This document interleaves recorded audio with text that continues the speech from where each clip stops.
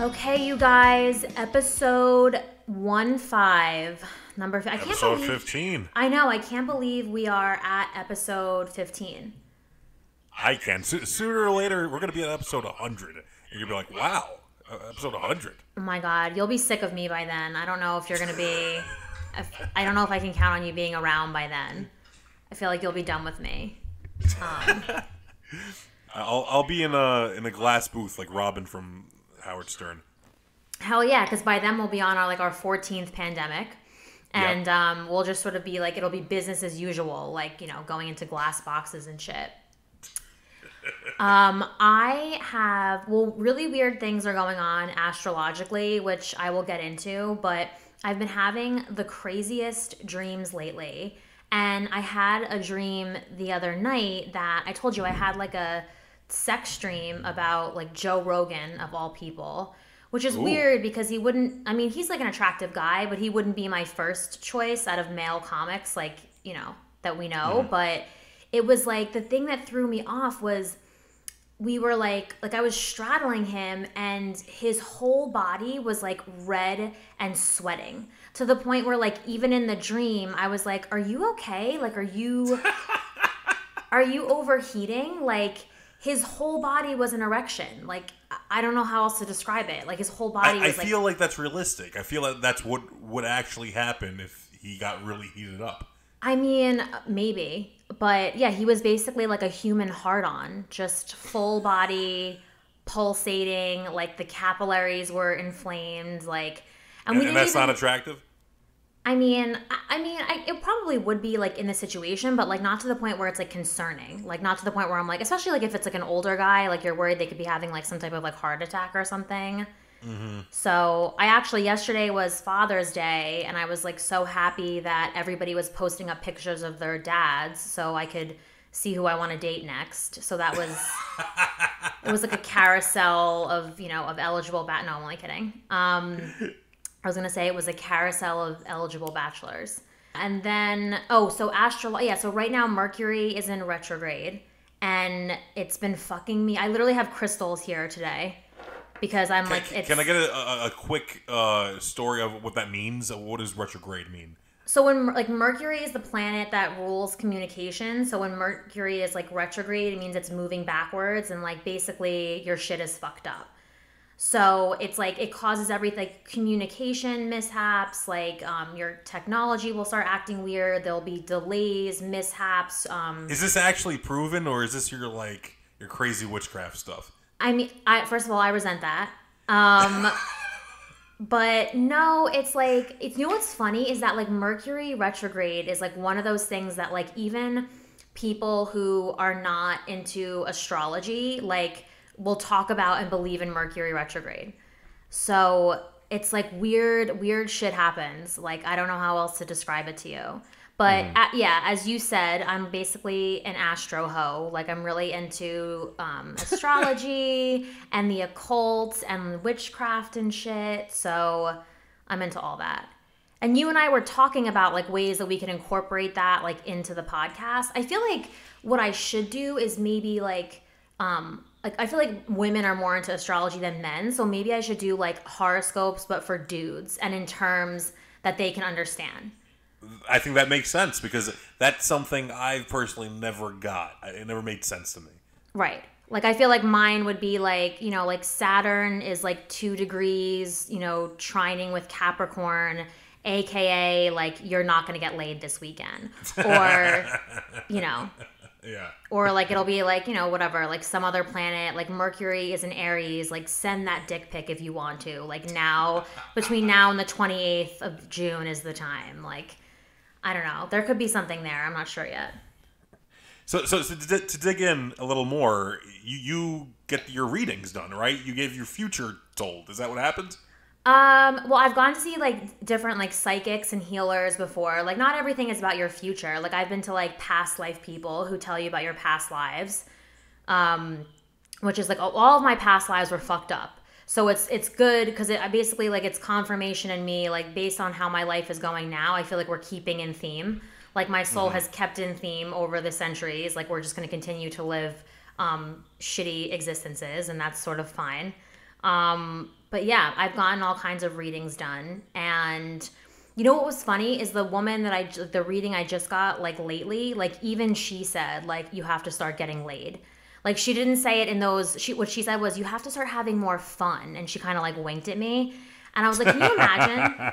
It's like that bad that even like a psychic is saying like, hey, by the way, like, get your rocks off. Like it's been long enough. No, it's definitely something you can feel and kind of see on somebody and the way they move and act. So I'm sure she sniffed it on you. Are you saying I'm frigid? I don't know about frigid, but I know myself. If I haven't had sex in a long time, I don't act cool. I act nerdy, and when I have sex, I act a little cooler. It's something, I don't know if it's psychological, but it's something my body does. Just like naturally, like you think you're just more laid back. Yeah. I don't know, man. I feel like people are normally people are shocked when I told them how long like it's been. So I don't know. Yeah, it is shocking. Hard right turn from astrology and dry spells, but today, John Feitelberg from Barstool, I called you up and told you I was so excited. He responded to my tweet. I fucking love him. I love that show and I like him. And basically, it's cracking me up because my mom and I have like such an interesting relationship, but she does provide me with like amazing humor. So he tweeted out something about how like he was with his mom and she said something to the effect of, oh, I don't want to be scarring, but having kids didn't really make much of a difference in life. And I was cracking up when I read that because that's something my mom said. So I responded and I said, my mom once said, I love my kids more than anything, but in retrospect, I probably could have had a couple dogs and called it a life. Did she actually say that? She literally said that, and I called her today to verify the quote. Like, just so everybody knows, I called her to verify, and she was like, oh, yeah. And then he responded again, and he goes, I just read this to my mom, and she said, I'd like to meet that mother. Bet I can talk her out of the dogs. And I was like, literally, if my response was, I'm tempted to have them join forces for the entertainment value, but together they could easily become too powerful, like Darth Vader and Emperor Palpatine. Now, who is this guy? He is the one of the hosts on KFC Radio over at Barstool. Okay, and do you have a thing for him, or are you just a fan of his work? Why not both? Why can't I be both? Why can't I have a thing and be a fan of his work? Well, he's a redhead, and you know that's like my thing these days. My thing. When I say these days, I mean last. Yeah, you have a recent attraction to redheads. Yeah, like for the last week. It could change next week. But also his name is John Henry. Like, you have to be a cool fucking guy to pull off like a colonial name like that. Oh, that is such a lame name. there is not much going on with that name. So yeah, you definitely got to be a cool guy. No, I feel like it's cool. Like, imagine if your name was like Sam Adams Kane. Like, you would have to be fucking cool to pull that off. You have to be cool, exactly, because the name is so uncool. That's what I'm trying to say. The name is so bland. It's just two first names. That's true. Speaking of, by the way, speaking of past lives, I am convinced that I had a bad past life in the colonial era because anything colonial gives me weird vibes. Like, I don't know, it just freaks me out, dude. Like that one season of American Horror Story where it was like the colonial, like Roanoke. I'm like, I couldn't watch it. It was like freaking me out. I see them in those outfits, like the pilgrim outfits. It like gives me anxiety. You're from the East Coast. Have you ever been to Colonial Williamsburg over in Virginia? No, because I don't want to. I don't like them, and I don't want to be a part of any of it. I probably was like a witch and was burned at the stake, which is like not too far-fetched. I could see that. Yeah, exactly. So, I mean, if they were like able to still like burn women in this country in this day and age, like I would have been like, a s'more like literally years ago. I would not have made it. You should go to Colonial Williamsburg. Next time we go to the East Coast, I'm taking you to Colonial Williamsburg. We're going to see all the actors, churning butter and playing their recorders, all that stuff. Oh God, no. That's like not my vibe. I don't know. That's like too pure for me. Well, you know what's right next to Colonial Williamsburg is Busch Gardens, which is owned by Budweiser at Busch. Well, yeah, like that's like a theme park. Yeah, a beer-inspired theme park. So we can go to Colonial Williamsburg and then go to the beer-inspired theme park right after. I don't. You know what? To me, like, out like. I feel like it's like, I don't know, like I feel like there are certain things that should be separated, you know? And I feel like drinking and theme parks are one of them. Like cuz that could go sour really quickly. Well, you obviously don't like Epcot then. No, please, cuz I want to go on all the crazy rides. I can't be like throwing back shots of Jameson and then being like tossed around, like, you know what I mean? Like that's not going to work well for me. So, although I guess like if I've had sex, I've drank and had sex before. And, you know, and I've been tossed around and I've, you know, lived to tell the tale. I've lived to tell the tale. So I probably would be okay if you put me on a roller coaster after a few shots of JMO. But who knows? You know? You never know. Well, what you do is you go to the World Showcase over in Epcot, where you drink every single beer from every country. And then you go on this ride called Mission Space, where they give you realistic G-force like you're going to space. Oh my God, my stomach is like already can't handle it. Already can't handle it. Like, what is like? I'm trying to think of like what my worst drinking story is. I think there's like a few. Well, I've had alcohol poisoning 3 times in my life. Really? Yeah. So that's not good. I know it's really bad. The first time I remember like it was just a regular day, like, and I went out with my friends. We were like throwing back shots of tequila. And then the next day I was so fucked up that like after hours of throwing up, I walked downstairs to my pool and I jumped in like just to submerge myself in the cold water. And my dad had to bring out like he literally was like, he was so nice to me, like, because my brothers were always like drinking and being shitty. So like when I didn't really do that a lot, so he was always nice when it happened. So he like brought me out like a little like tray of like saltine crackers and like a ginger ale with like a straw, and I literally just like put my head on the pavement next to the pool and like sipped it out of the straw. Like I was literally dying. Like it was so bad. And that was like the first time, which wasn't even like that crazy. The second time was Thanksgiving Eve. Wait, but how do you know that was alcohol poisoning? Was that a self-summary, or did you know it was actually alcohol poisoning? Alcohol poisoning is like when you literally can't stop throwing up for hours on end to the point where you're throwing up bile. Like, okay, yeah, I then I definitely had alcohol poisoning once. It usually happens when you drink on an empty stomach, so you're like foobar, like fucked up beyond repair. Like it's bad. It's you know, like most people are like, oh, isn't that just a bad hangover? And I'm like, no, it's significantly worse. So the second time it happened was Thanksgiving Eve, which is like a big drinking holiday if you're from like the suburbs. So I went out for Thanksgiving Eve, you know, was doing shots of Fireball, which I'll probably never drink again after this. And I was hurling from 7 a.m. to 4 p.m. It was the worst. And I ended up missing Thanksgiving because like it was like 2 o'clock and my dad's like, are you going to make it? And I'm like, there's no way. Like I would have thrown up on the turkey. It would not have been like a good scene. I remember too, like I was Googling ways to get alcohol out of your system because I felt so bad. And one was like, oh, soak it out in a tub. So I got in the tub and I was like, and my dad like knocked on the door and he like called and he's like, is it working? And I'm like, well, the water's brown, but I can't tell if it's my self-tanner or the alcohol seeping out of my pores. So who knows? So that was like another time. Your dad is such a sweetheart. This guy really cares. He's really good. I always say, like, the running joke is that even though I dress like I have daddy issues, I actually have a wonderful father who supports me and is there for me, you know, all the time. So yeah, he's amazing.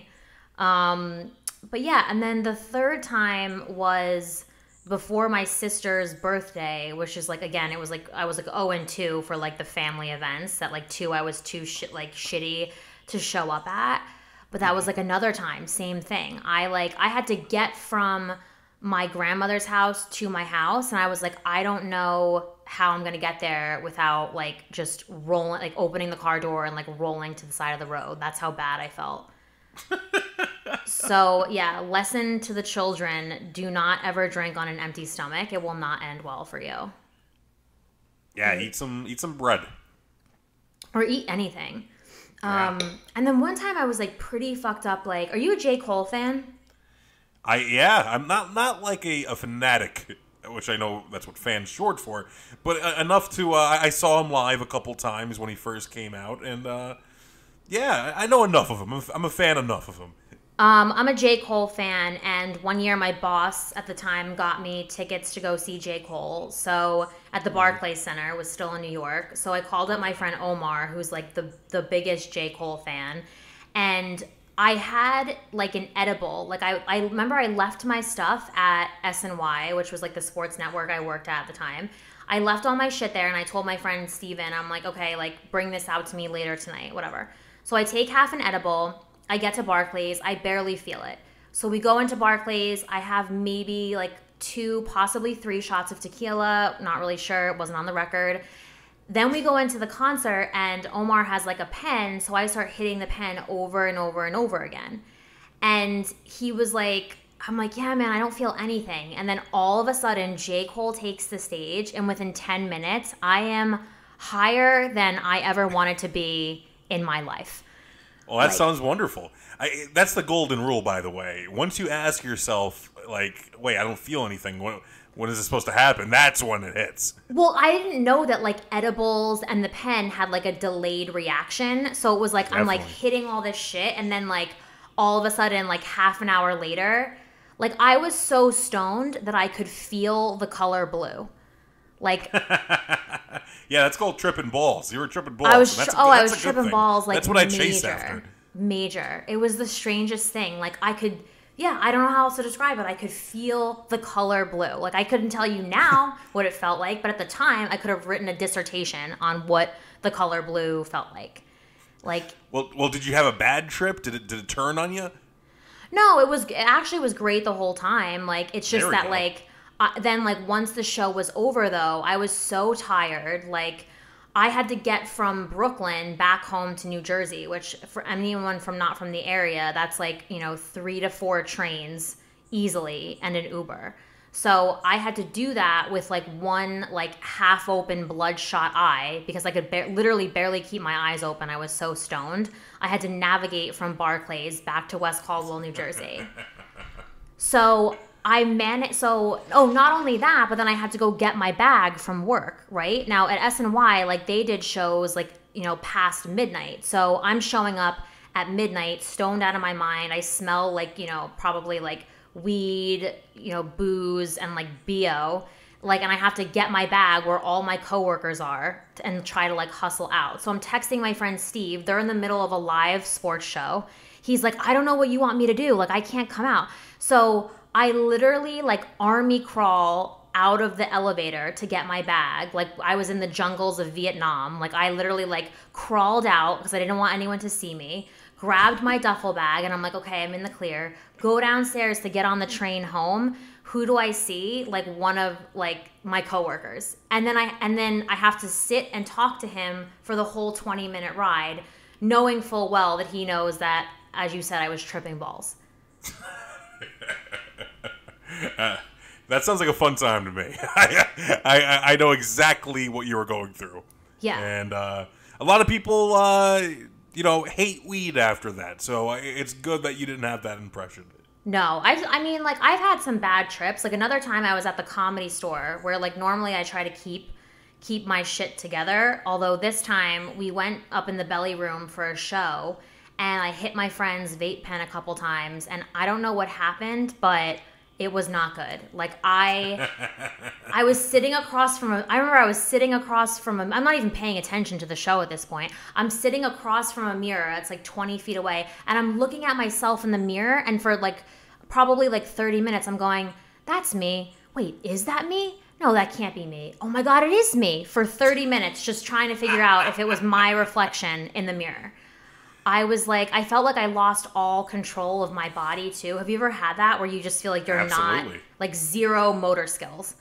I was like, holy shit. Like I just kept drinking water. Like Chris Stefano always says, like I just kept drinking water. Like that was me. Like I just kept downing Poland Spring and hoping for the best and trying not to die. That's the best thing to do.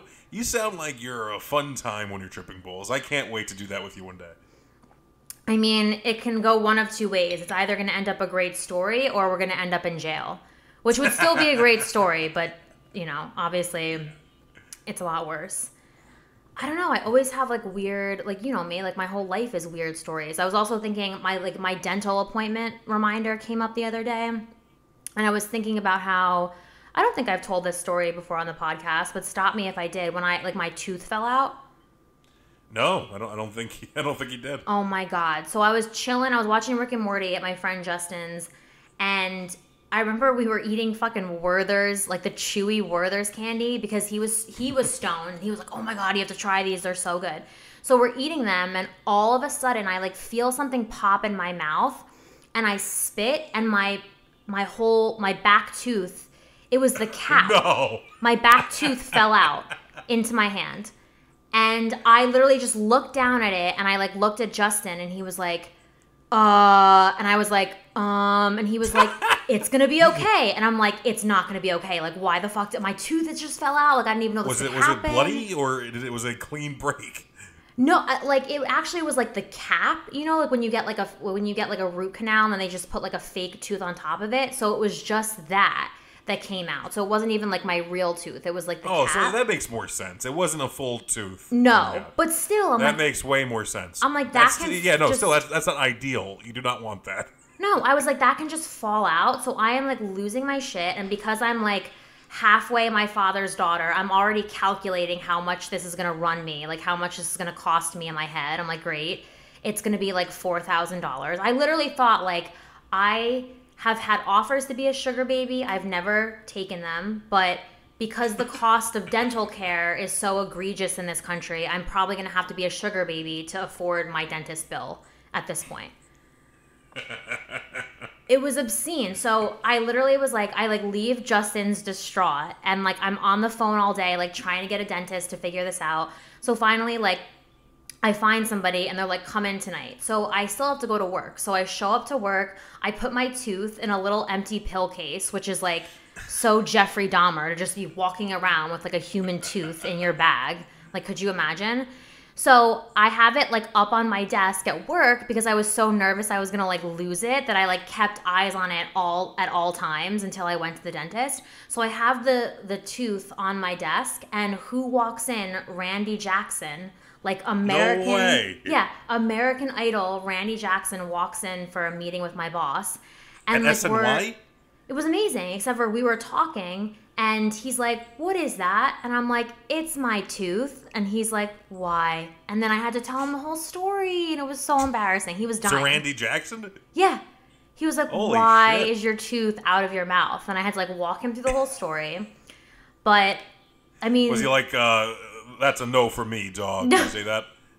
It would have killed. I mean, that would have been amazing if he said that. No, he actually told me that I was really funny, and that if I'm doing stand-up like anytime soon, to like let him know like via my boss. Ooh, so that's a connect. Let's get Randy Jackson on the show. Oh my god, could you imagine? He'll be like, oh yeah, the toothless girl. Like, I am 25%. You can't be doing much now. But what was that? That's true. I was gonna say I am 25% backwoods, but I had hoped that my my dental, wasn't being shown through my dental. You're just like the guy from Tiger King. You're just like exactly. his boyfriend. Oh my god, with the missing teeth. Like, yeah. I guess that could have been me had I just been full backwoods. Like, losing teeth would have just been like normal. It wouldn't have mattered. A little meth. So, sorry, I'm like grabbing another drink and fucking up the audio like at the same time. Because my alcohol is more important than the sound of this podcast. That's the God's honest truth. I always wonder like what they would dig up about me that could potentially get me canceled. Like, I certainly haven't forced anybody to have sex with me. I haven't like done anything with like underage people, but like what would be my cancelable thing? I don't know. I think right now you'll be good. The question is 30 years from now in a different climate, what's going to be cancelable then? Will I do some fucked up shit? Well, right, because you and I said that, like at this point in my life, I'm really into older guys, but I have a feeling that once I hit 60, 65 and my first husband dies, I'm probably going to then want to date younger guys. Yes. But I can't see myself dating like jailbait. Like I think it would be like in their 20s. I don't think you're even you've never been interested in a 17-year-old now. Right. So I So think then you'll be fine. I think you'll be okay with a 20-year-old. yeah, I don't want to like Kate Beckinsale the whole thing, like, but Plus, you want this boy to buy you wine at the liquor store. You can't be making trips at your old age, So he has to go buy you some wine. See, Al, you're thinking rationally, which is why you'll probably be living in. Well, I would hope you wouldn't be living in the pool house. I hope that you'll have your own mansion by then. But for whatever reason, yeah, we're gonna need to send him out on like weed runs and alcohol runs, and so we need him to be of age for logistics, if not for morality. We need him to be of age. Yeah, and I think he'd enjoy that. I think so too. I just can't I don't know. Some people think that's like a great sexual matchup, like an experienced older woman and like a younger guy who's like virile and has energy. Yeah, absolutely. I mean, as long as everything's like in place, like the thought I told you, like my biggest fear is like gravitationally where I'll be when I'm older. I just don't know. It could be really bad. I'm gonna need all the work done. I was on FaceTime with my grandparents today. They're in their 80s, and I was like rubbing an ice cube all over my face. And my grandfather was like, "What are you doing?" And I was like, "Oh, it keeps you young." And he's like, "What are you gonna do when you're my age?" And I'm like, "Obviously, all the plastic surgery in the world. That's what I'll be doing at your age. I want to look like Joan Rivers. I want my everything. I want facelift, eye lift, boob lift." Like just fucking lift me up. It works for some people, and I think it'd work for you, to be honest. I'm imagining your face at 80, and I don't know. You have the right face for it. Like I think Joan Rivers had the right face for it. You can tell at a young age. Or like look at Dolly Parton. Like Dolly Parton, I don't even know how old she is, but like she's still out there with her boobs out and her tight clothes and her makeup and her long nails, and I'm like, God bless. One, that's gonna be me. And, like, two, why the fuck not? Like, Well, it can go wrong. It can go wrong. You look at a Mickey Rourke, and it can go wrong. But then you look at a Kris Jenner, and, a beautiful lady. Yeah. I guess that's up for debate. But I know what you're saying, and yes. It's like you don't want to go Kenny Rogers far, but, like, exactly. Another example. There's a happy medium for sure. All right, we're at, like, 40-ish minutes. Is there any closing thoughts, any current events, anything you want to talk about before we wrap up?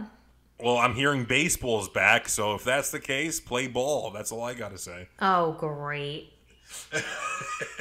Let's go Mets. I fucking hate baseball. I really, to me, my personal hell would be a baseball game where they're, that's just like a never-ending baseball game where they're just playing the same song on repeat with like warm beer and shitty food. It is the most boring, tedious sport, and I'm saying that as a fan. It is a very slow sport. It's something you'd go for the culture. If you go to a baseball game, you're going for the environment, the atmosphere. The game is just a little extra, in my opinion. Yeah, well, listen, if you say so, but like for me, it's like in baseball, everything takes for fucking ever. It's like, we got to get the guy up there to bat, and then he's got to shuffle his feet 3 times, and then it's got to be 3 pitches until he even hits the ball, and then he moseys on over to base 1, and then we got to do that. You're 1,000% right, but you're not there for the excitement. You're not there to watch a football or basketball game. You're there just to, take in the air. You're sitting back. You're ordering a hot dog. You're in the same thing at home.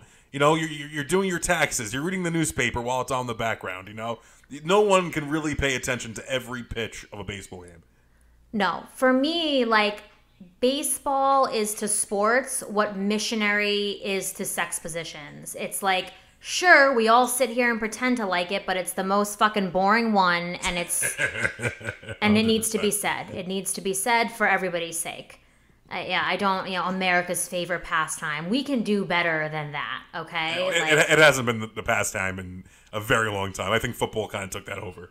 It should be football. I mean, at least there's, some excitement there. I mean, I like UFC, but, baseball is just, I did say that baseball was the one sport that was going to come back because it's, the most pussy sport. There's no contact. There's no, so, out of everything, that would come back, but...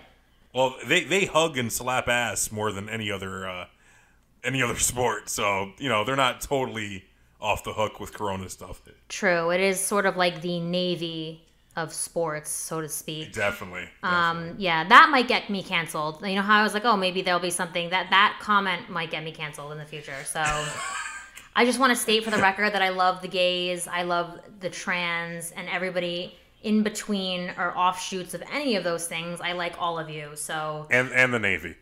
And the Navy, but not baseball. Like, I 1000%, like, they don't deserve rights. Like, the MLB players don't deserve rights. And that's just, that's just how I feel. So, anyway, all right, I think it's a wrap for this week. As usual, Al and I and the twins love you, and we hope that you stay safe and